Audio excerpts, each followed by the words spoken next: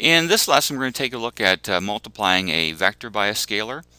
And that means a scalar is a real number, like 2 or -5 or the square root of 7 or 3/4. Those are all scalars or real numbers. Now, multiplying a vector by a scalar means taking multiples of the vector.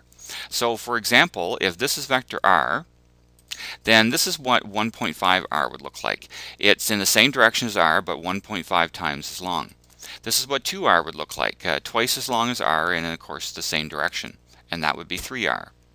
If we multiply the vector r by the scalar 0, we get the 0 vector, which is the only vector that has no specific direction. Negative r would be the same length as r, but of course in the opposite direction, hence the -1 here. Negative 2r is twice as long as r and in the opposite direction. And of course negative 3r would look like this. Now, these vectors that go in the opposite direction, for example negative 3r, we say that it's 3 times as long as r and in the opposite direction. You don't say it's -3 times as long. That's not the proper way to say it. In the example on the next page, we're given this vector 75 kilometers per hour at a direction of north 50 degrees east. So there's the 50-degree angle here.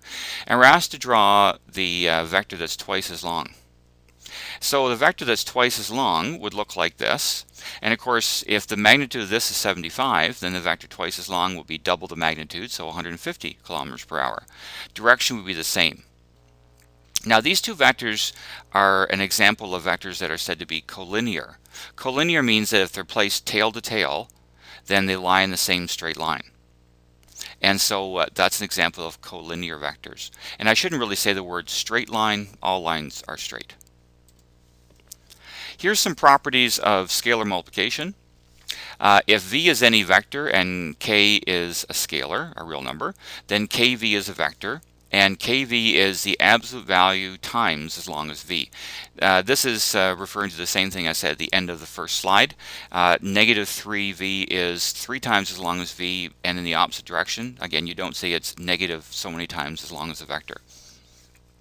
If k is greater than 0, then kv has the same direction as v. If k is less than 0, then kv would have the opposite direction to v. And of course, if k is 0, then kv is the 0 vector. These are some algebraic properties of scalar multiplication. The first one's the distributive law.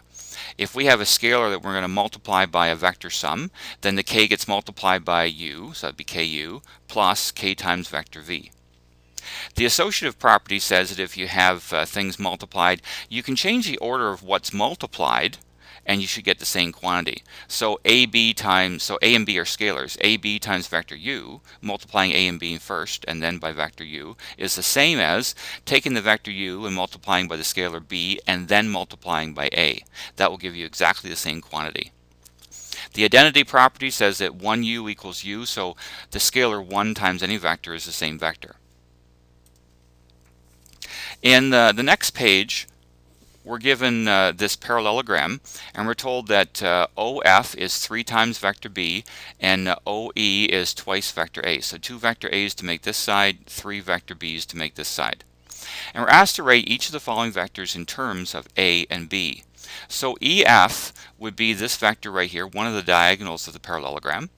And in order to write that as in terms of A and B, I'm going to use this triangle right here. The vector OE plus EF would equal the vector OF. OE and EF are placed head to tail. Hence, this one ends at E, so the head of that vector is E, and the tail of this vector is E because it starts at E. And so the reason I wrote that is because I'm writing this vector in terms of A and B, and we can write these two vectors in terms of A and B. OE, we're told, is twice A plus EF, and of course OF, we're told, is 3 times vector B. And so I want to isolate or solve for EF, so I'll subtract twice vector A from both sides and get 3B minus 2A. So EF is 3 times vector B minus twice vector A. So that's what it means by to write a vector in terms of 2 specific vectors. What vector sum or difference adds to or subtracts to that particular vector. For vector OG, it's the other diagonal in the diagram.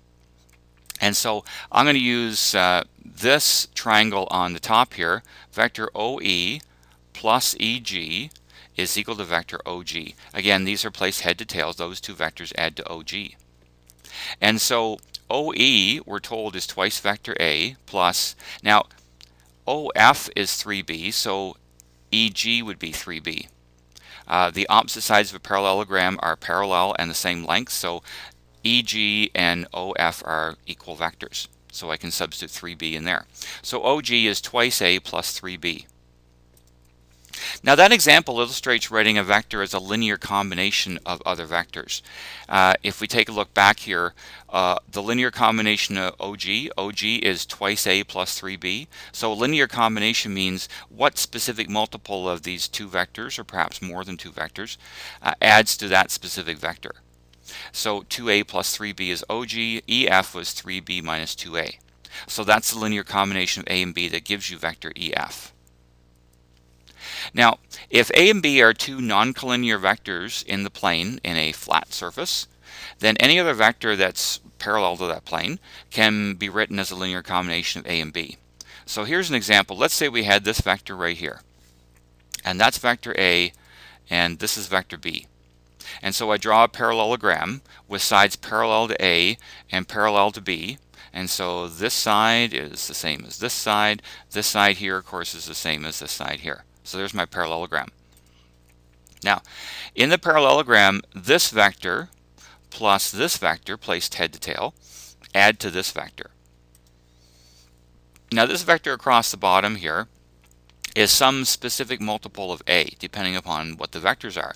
It looks like it's probably about 1, 2, 3, 4A, but it's no specific multiple.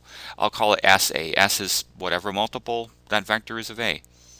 This side here is parallel to vector B, and it looks like it's more than 2B, but maybe less than 3B. So we'll call it TB. T is the multiple. Maybe T is 2.6. Maybe this is 2.6B.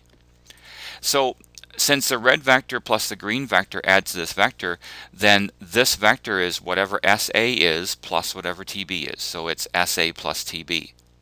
So, and again, S and T are just scalars. They're real numbers. They're the multiple of A and multiple of B that add to that vector. So that's how you write a vector as a linear combination of two other vectors. One last example, we're given these vectors W, X, and Y, and asked to draw W plus 2X minus 3Y. So we'll start with a W. So I make a copy of W. Remember, when you make a copy of it, it has to be parallel and in exactly the same direction and same length. Now plus 2x, so I want to start drawing my 2x vector here at the head of vector W, and of course parallel to x but twice as long, so there's my 2x vector. And then from here I want to draw in my, now minus 3y is same as adding negative 3y. Y goes in that direction, so y is up in that direction, so negative 3y would be down in this direction, and of course 3 times as long as y. So the vector sum of all this with a vector that starts at W's tail and goes right across to the head of the last negative 3y vector. So that would be the vector W plus 2x minus 3y. And that's the end of the lesson.